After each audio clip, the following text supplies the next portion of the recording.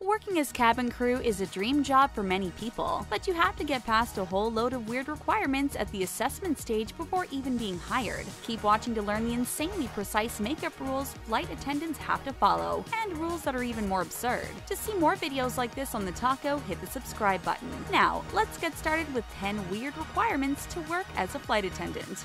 Long arm span. You might have already heard that you have to be a certain height to be a flight attendant, but did you know that you also need to have a certain arm reach too? It sounds pretty odd at first, but it's actually down to a very practical reason. Cabin crew need to be able to safely lift heavy carry-on luggage into overhead compartments. If you can't reach, then you can't do that job. Arm strength comes into it too, with most airlines requiring flight attendants to be able to carry around 10 kilograms with a height of 170 centimeters. Airplanes actually place restrictions on people applying for jobs with them in terms of arm span. These vary slightly from airline to airline. Emirates and Qatar both have the most demanding requirements, asking for a minimum arm reach of 212 centimeters. That's a whopping 83.5 inches.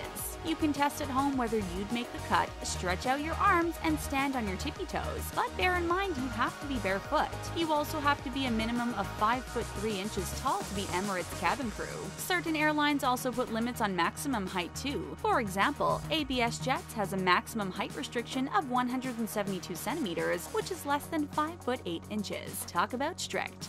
Healthy BMI. Although times are changing, many airlines have body weight restrictions. The way they measure this is by requesting healthy results on a body mass index test. That means body fat percentage based on a person's height and weight. Some flight attendants have claimed that they've been weighed annually to prove their BMI. Although such body monitoring sounds shocking, airlines explain that it's not just about appearances. It's actually to do with practical reasons such as being able to fit in jump seats and harnesses. Flight attendants have to be able to fit comfortably through an emergency exit window too. But sometimes airlines take the BMI testing shockingly far. In 2015, Air India made headlines after it warned 600 of its 3,500 cabin crew members to lose weight within 6 months. If they didn't, they risked being taken off the flights and given a job on the ground. After that period was up, it planned to remove 130 cabin crew members from duty because their BMI levels were still above the limit after reassessment. The airline required female flight attendants to have a BMI between 18 and 22, and male attendants to be between 18 and 25. No visible tattoos.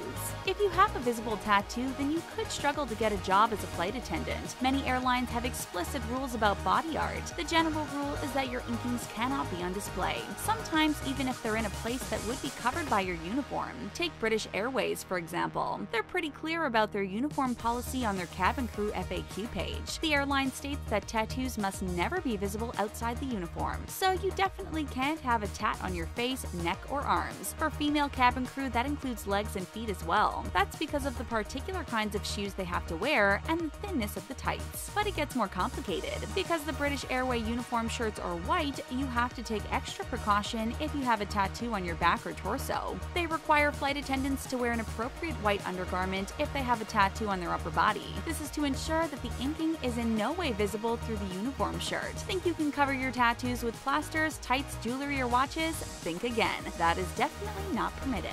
Limited jewelry. As for piercings, you're only allowed a single ear piercing with British Airways and most other airlines, and that can be no more than 10 millimeters in diameter. As for the earrings themselves, you're limited to one set of round ones. No nose studs, tongue piercings, or retainers, or other visible body piercings are allowed with BA. The jewelry rules are strict at Emirates too. When it comes to earrings, you're limited to pearls or studs that are diamond or crystal. As for necklaces, they're not allowed. You are allowed to wear a watch, but it has to be plain and simple. United Airlines also has a long list of requirements when it comes to jewelry. Flight attendants are only allowed one pair of matching earrings no larger than a US quarter. Hoop and drop styles are allowed, but no larger than a US dime. No cuffs and no other visible body piercings are allowed. When it comes to rings, only 4 may be worn and no more than 2 on each hand. To make it more strict, the rings are not permitted on thumbs or knuckles. A single strand necklace is allowed, but it can't be longer than 20 inches or wider than a quarter of an inch. Plus, no chokers or pendants larger than a square inch. Charm bracelets aren't allowed, but one plain metal bracelet no wider than half an inch is allowed on each wrist.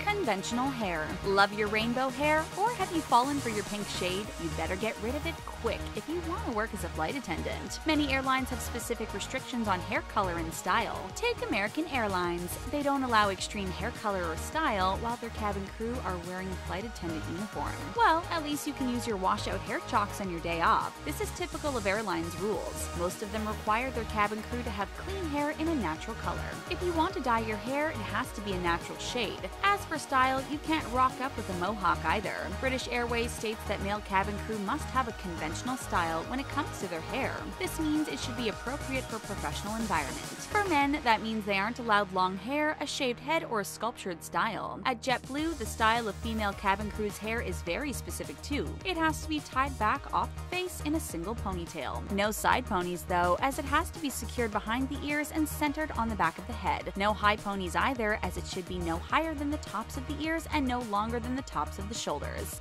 No smoking. Of course, smoking is banned on aircraft, but what about the cabin crew's own smoking habits? You'd think what flight attendants do in their spare time wouldn't be relevant to their employers. However, when it comes to nicotine, many airlines have rules in place. When Buell Airways was advertising for cabin crew in Uganda, it made the specific requirement for all applicants to be free of all nicotine for at least 6 months prior to submitting applications.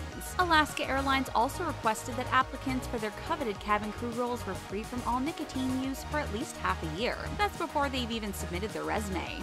So, if you're a smoker, you need to give yourself a 26-week lead up to even applying for a job after you kick the habit. That's some forethought required right there. It makes sense though, as giving up nicotine and starting a stressful new job would be a bad combination. At Qatar Airways, flight attendants aren't even allowed to have tobacco products inside their home, let alone use them. So it's clear that if you want to be a flight attendant, you need to be totally tobacco-free.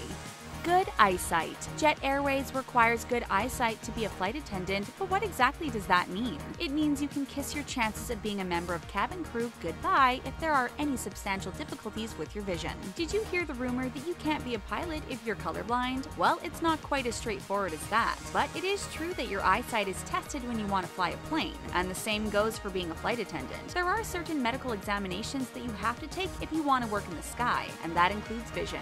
The Civil Aviation Authority, or CAA for short, details the requirements for the medical certification of aircrew on its website, including guidance in relation to color vision. Most airlines require their cabin crew to have diopters between plus and minus 4. In some cases, that figure extends to plus and minus 5. But if your vision prescription is more than that, you'll find your chances of becoming a cabin crew are limited. That's because you won't be able to pass the eye test. The Ishihara test checks your visual acuity and color vision. This is a way of detecting color blindness. If you fail that, then you won't get the job. For those planning on corrective eye surgery, it has to be completed at least 6 months before interview.